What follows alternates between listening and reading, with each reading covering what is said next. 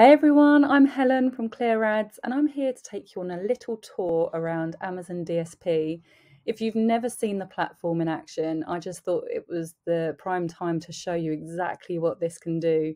It's just incredible and I love it so much. You probably heard me waxing lyrical about it in different calls and things. But anyway, the best thing about Amazon DSP, I think, in my opinion, the different audiences that you can access. There's so much information. So obviously Amazon is huge anyway and has access to so much data that they've put it all together here. You can see you can target people with your ads who are in market for specific products.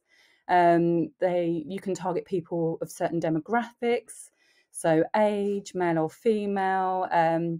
You can look at their income, so you can become really granular with who you're hitting your ads to. So you can start off quite broad, for example, in market for floor standing fountains. Not sure who's doing that, but anyway, someone is. But then you can say, I only want to target men who are between certain ages and with an income over 100,000 a year. So this is a way we can make advantage of Amazon's audiences that they've already put together. And you can see here there's a forecasted reach of those audiences and a cost as well per milli, so per thousand to hit that audience. Even better than that though is we can create custom audiences. So you can put in your ASINs and you can target people who have viewed, looked at similar products or searched for that product anywhere up to 90 days ago. So unlike sponsored display, which is set at 30 days and is unmovable, this one you can really stretch the limits or the boundaries of who you're targeting to. And you can go up to 365 days for people who have purchased your products. And that's great if you've got a product which isn't sold that regularly or repeat purchased that frequently. So if you sold something, it mainly sells at Christmas, you can target to people who bought your product 365 days ago specifically. Or if you're selling shampoo, which people are buying a lot more frequently, you can say, I want to market to people who have looked at my product in the last 30 days, for example, but not purchased in the last 60. So we can create really custom audiences, which is fantastic, I think. You can also hit certain brands. So I want to market to people who have looked at personal products. And again, you can go into deep down into the categories and say, I just want to look at people who, or market to people who are looking at the laundry sector, for example. And you can put up to 10 different brands or 10 different categories within that brand as well in that audience that you can create. You can also market to people who have seen certain shows. So people who have looked at beauty programs like Beauty and the Geek, for example, and then I can market to them up to 10 different shows, my beauty products. If they're watching those shows, there's a chance they're interested in those products.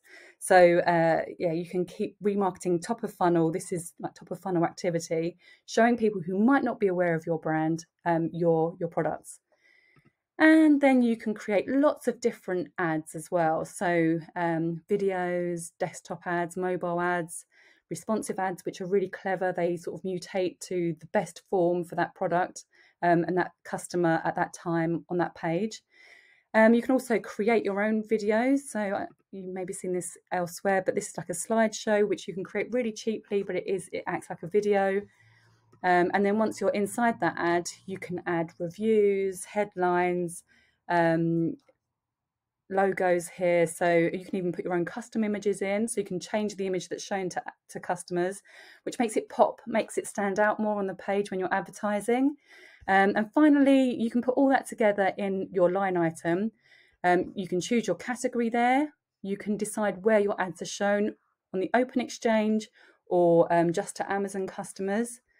You can decide which country they're in, which state they're in even. If you're targeting to people who are in hot countries, you can be really specific. And then you put your custom audiences in here, or you select the pre-created audiences from Amazon here. And this is where you can negate those audiences as well. You can say people who have viewed my product but not purchased in the last 30 days, for example.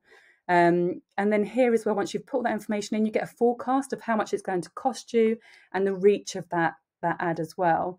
So I love DSP. I hope you've enjoyed my tour and that maybe you'll get involved in DSP sometime soon as well. All the best. Take care. Bye.